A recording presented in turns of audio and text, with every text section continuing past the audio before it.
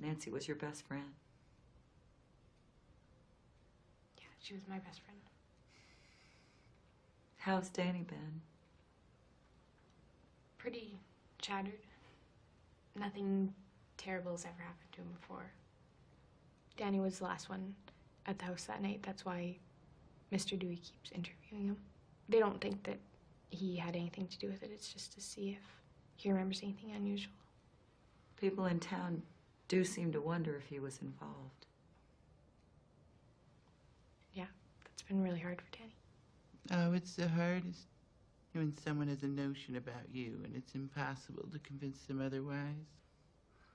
Because since I was a child, folks have thought they had me pegged because of the way I am.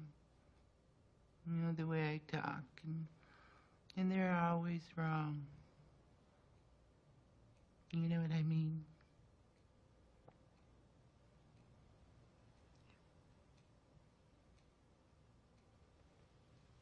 I want to show you something.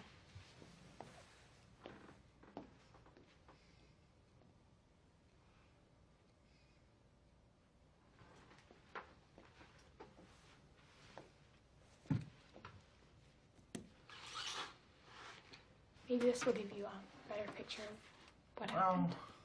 What is this? It's your diary. Danny here tonight, and we watched TV. So nice just having him sit with us. Left at 11. P.S. He's the only one I really love.